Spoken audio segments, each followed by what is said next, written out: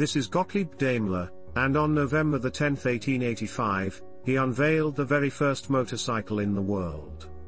This was to be called the Daimler Reitwagen. Gottlieb is often referred to as the father of the motorcycle because of this invention, and it was his son, Paul, who rode it for the first time in November 1885.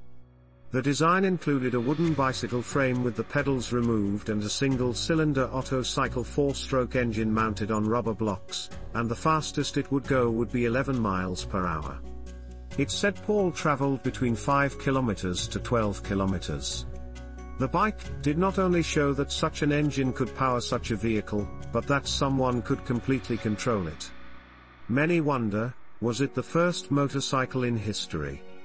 Well, it is the first gasoline internal combustion engine motorcycle and a forerunner of all vehicles that came after it and used this common engine type. Thanks to Gottlieb.